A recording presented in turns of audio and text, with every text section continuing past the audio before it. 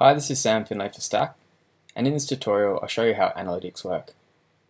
So here I've got a Stakk demo set up, and I'll just quickly show you it live.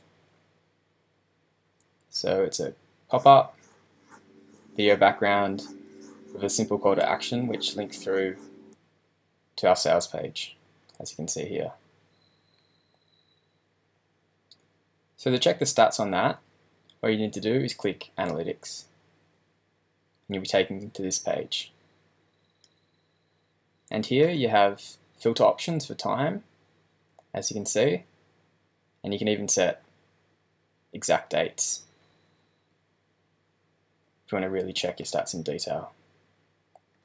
And here we're tracking views, clicks, emails and surveys for stacks that are applicable. So if you've turned on emails and surveys, they'll show up here.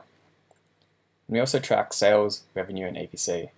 To do this, we need to take your tracking pixel, which is down here, and paste it as a shortcode on your thank you pages. Then here, you can set your unit worth, so whatever you're selling your product for, put that in here, for example. Then when a lead comes through, they click on your stack, they go to your sales page, they make a purchase, and they come to your thank you page.